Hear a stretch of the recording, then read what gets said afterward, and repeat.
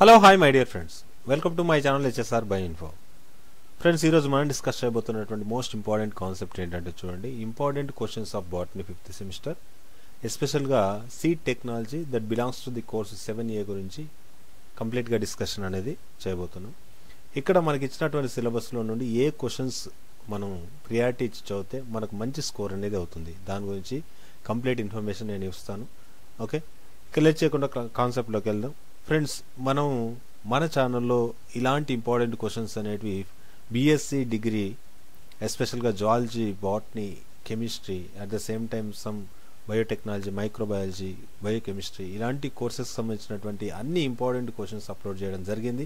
డెఫినెట్గా మన ప్రిడిక్షన్ ఎప్పుడు కూడా తప్పవట్లేదు. డెఫినెట్గా మనకు 60 to 80% స్కోర్ అనేది మనం ఇచ్చే క్వశ్చన్స్లో అవి కూడా చాలా లిమిటెడ్గా ఇస్తున్నటువంటి క్వశ్చన్స్ వీటన్నిటి నుంచి రావడం జరుగుతుంది. కాబట్టి స్టూడెంట్స్ గమనించాల్సిన విషయం ఏంటంటే, ఈ క్వశ్చన్స్ చదవండి, పర్ఫెక్ట్గా నేర్చుకొని వెళ్ళండి, డెఫినెట్గా ఈజీగా పాస్ అయిపోతారు. ఓకే, ఎగ్జామ్కి 1 month ముందు ఉన్న స్టూడెంట్స్ కూడా మన క్వశ్చన్స్ ఫాలో అయ్యి 60% స్కోర్ చేయడం అనేది జరిగింది. ఓకే ఫ్రెండ్స్, అదేవిధంగా చూడండి, మన యొక్క ఛానల్లో ఒకసారి ప్లేలిస్ట్ చూడండి, అక్కడ అన్ని బాటనీకి, జువాలజీకి సంబంధించిన ఇంపార్టెంట్ క్వశ్చన్స్ అనే ఒక ప్లేలిస్ట్లో ఉంటాయి.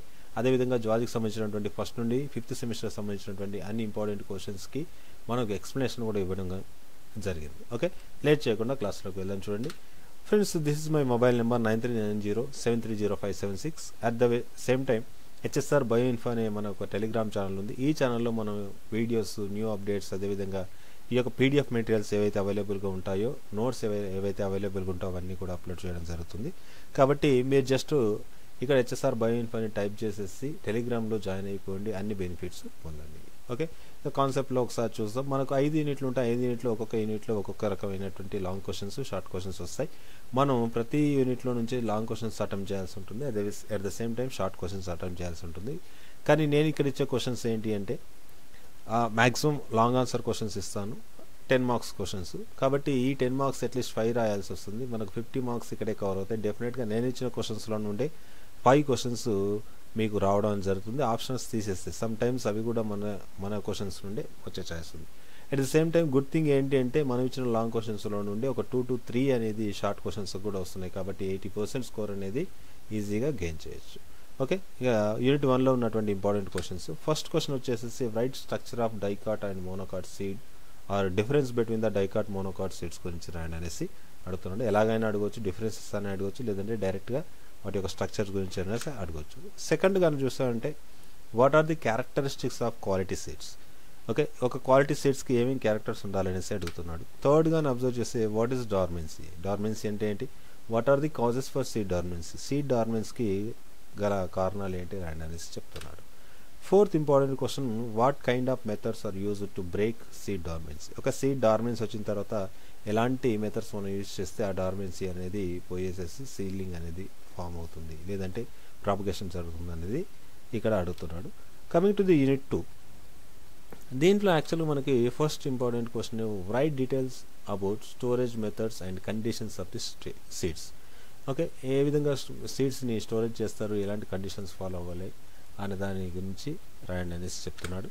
సెకండ్గాను మనం చూస్తే, write about the orthodox and రీకాల్సిట్రెంట్ seeds, వాటి గురించి డీటెయిల్గా రాయండి అనేసి చెప్తున్నాడు. నెక్స్ట్ క్వశ్చన్ చూడండి, right short note on the natural longevity of seeds. Okay, natural longevity ఏ విధంగా సీడ్స్కి వస్తుంది అనే దాని గురించి రాయాలి.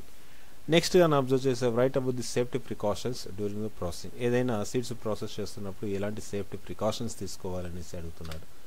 నెక్స్ట్ క్వశ్చన్ కానీ అబ్జర్వ్ చేస్తే, what are principles of seed processing, give detailed explanation. Okay, seed ప్రాసెసింగ్లో ఏమేమి ప్రిన్సిపల్స్ మనం ఫాలో అవుతాం వాటి గురించి డీటెయిల్గా ఎక్స్ప్లెయిన్ చేయాలనేసి అడుగుతున్నాడు.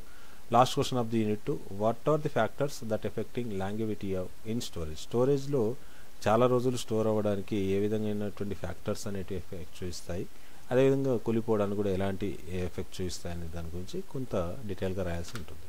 కమింగ్ టు ది యూనిట్ 3, దీంట్లో ఉన్నటువంటి first question, what or methods of moisture determination in seeds. ఒక మాయిశ్చర్ డిటర్మినేషన్లో డిఫరెంట్ మెథడ్స్ యూజ్ చేసి మాయిశ్చర్ని ఐడెంటిఫై చేస్తారు, ఏంటి ఆ మెథడ్స్ అనేసి అడుగుతున్నారు. Coming to the second, write about the seed germination tests by paper, sand are soil standard germination test, వీటి గురించి రాయాలి. నెక్స్ట్ గా అబ్జర్వ్ చేస్తే right physical purity analysis of seeds. Okay, ఒక సీడ్స్ని తీసుకొని ఫిజికల్గా ఏ విధంగా ప్యూరిటీగా ఉన్నాయనేసి చెప్పొచ్చు, అది ఎలాగా అనేసి అడుగుతున్నాడు. నెక్స్ట్ క్వశ్చన్ చూస్తే how to use seed sampling equipment. Okay, seed sampling ఎక్విప్మెంట్ని ఏ విధంగా యూజ్ చేస్తారు.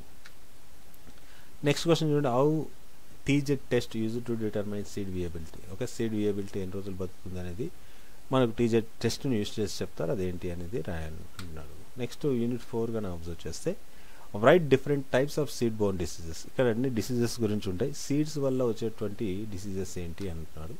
తర్వాత how to detect micro organisms and seeds using the health testing methods. Okay, health testing methods use చేసేసి సీడ్స్ మీద ఏమేమి మైక్రో ఆర్గానిజమ్స్ ఉన్నాయనేసి మనం identify చేస్తాం, వాటి గురించి రాయండి అనేసి అడుగుతున్నాడు.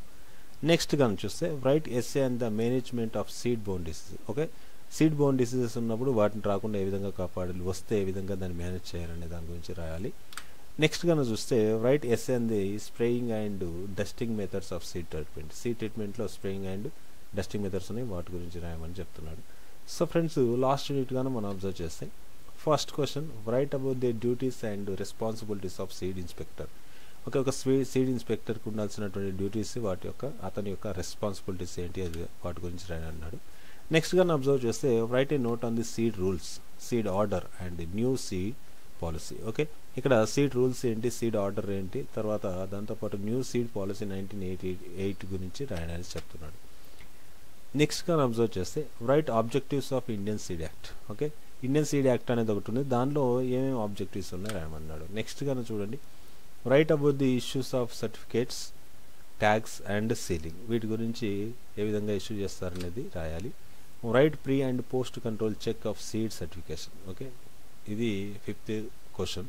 సో ఫ్రెండ్స్, ఇవి మనకున్నటువంటి ఇంపార్టెంట్ క్వశ్చన్స్, కాబట్టి ఈ క్వశ్చన్స్ చదువుకొని పోండి, మంచి మార్క్స్తో పాస్ అవ్వండి డెఫినెట్గా. ఖచ్చితంగా అయితే ఈ వీడియో మీకు ఖచ్చితంగా హెల్ప్ చేస్తుంది. At the same time thank you for your watching and please do subscribe. వెళ్ళే ముందు జస్ట్ అలాగా ఒకసారి లైక్ చేయండి. మీ లైక్ చేయడం వల్ల మన యొక్క ఛానల్ చాలా గ్రోత్ అవుతుంది, నాకు ఇలాంటి వీడియోస్ చేయాలనేసి ఇంట్రెస్ట్ వస్తుంది. మీ లైక్ చేయడం వల్ల చాలామంది మీలాంటి స్టూడెంట్స్కి మన వీడియోస్ అనేవి షేర్ చేయబడతాయి. అట్ ద సేమ్ టైం అంటే యూట్యూబ్ షేర్ చేయబడుతుంది.